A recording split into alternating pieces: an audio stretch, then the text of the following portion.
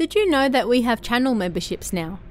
If you'd like to help support this channel, get some exclusive Kawabana emotes to use in the comments, as well as an exclusive badge by your name, click that join button now to find out more. Every bit of support really helps. Thanks guys. Have you ever seen this video before?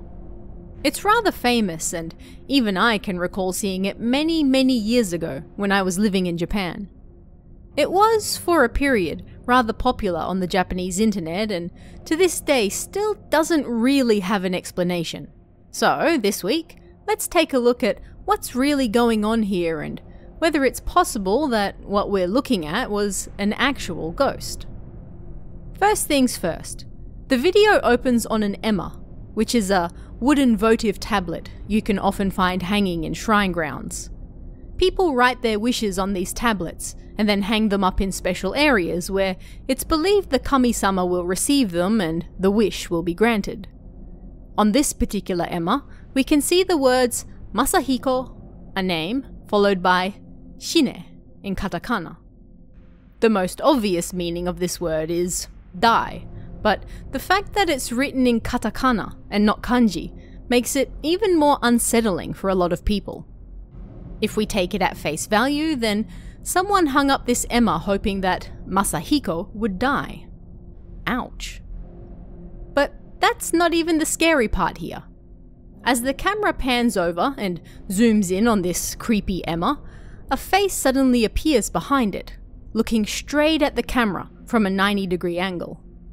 The camera immediately drops, films the ground for a few seconds, and when it pans back up, the face is gone. And that's it. That's the clip. It has been played and replayed numerous times over the years on summer ghost specials on Japanese TV, and it instantly became a hit on the Japanese internet as well. You can generally find it by looking for Masahiko Shine or Ema Mekuri, which roughly translates to votive tablet board. It's another popular term you shouldn't search for, but what's the real story behind this viral clip? First, there are a few things that can be determined from the video alone. The first is the location. When the camera pans to the ground, you can see numerous ema with a unique design on them. This is the design of Meiji Shrine's votive tablets, indicating that this was filmed there. A quick Google search brings up numerous images of the area where these ema are hung from, and you can see they surround a sacred tree in a closed hexagon shape, exactly the same as we see in the video. So this means that while it is technically possible to get on the other side of these tablets, it would be very difficult to do so, especially during the day at such a large shrine where numerous people would see someone trying to climb in on sacred ground. Because it would be difficult to get on the inside of the tablet hexagon, there was discussion across various bulletin boards that perhaps the person seen in the background wasn't actually a person, but rather a photograph instead. Meaning that someone stood to the side of the camera, stuck their arm through the gaps, and then thrust the photograph of a creepy face in front of the camera at just the right time. This would easily solve the problem, right? You don't need to climb over to get on the inside, and you don't need to walk around the shrine with creepy ghost makeup on either. But if we go through that revealing shot frame by frame, we can see that it's not a photograph because the eyes move. At first, they're looking down, and then they look straight at the camera. The hair appears to move as the face comes in as well, meaning that it's unlikely to be a static photo.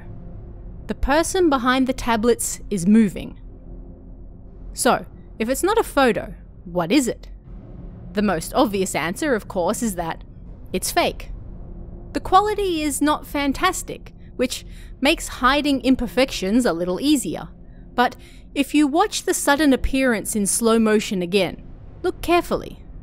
These wooden tablets aren't massively large and scale at roughly 10 centimeters or so in length, meaning the face behind it would be roughly the size of a baby's head, maybe a little larger. That's a pretty small ghost. The numerous strings holding the Emma up also seem to blur and fade into the head as it leans in.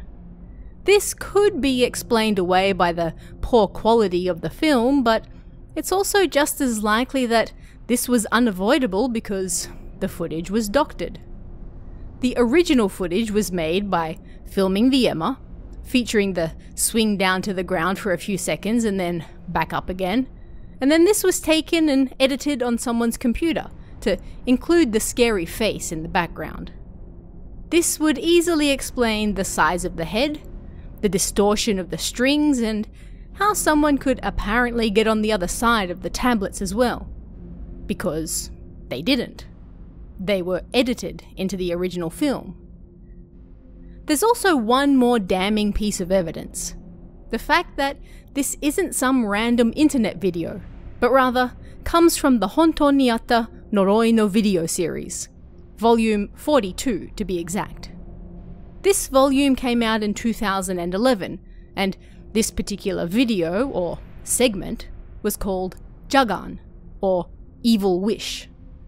The Hontou ni Atta series, of course, is a series that purports to be real videos sent in by viewers, which is true, but naturally they're all fake, and often badly so.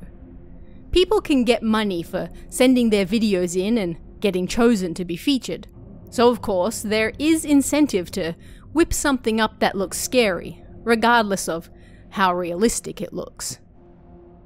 So this video has been floating around for over a decade now, and thanks to how brief it is, and the nature of the scare, it has been an enduring piece of viral internet history for a while now. It's easy to share with friends. It elicits great reactions on TV shows when aired in summer ghost specials, and it gets people talking on anonymous bulletin boards trying to figure out whether it's real or not. In that sense, the video was extremely successful. But is it a real ghost? Well, that's for you to decide, but it's highly unlikely. But what do you guys think? Have you seen this video before? Do you think that it truly captured a ghost on film, or was it just edited by someone to get that sweet Hontou ni Atta money? Let me know your thoughts in the comments below, and I'll see you again next time.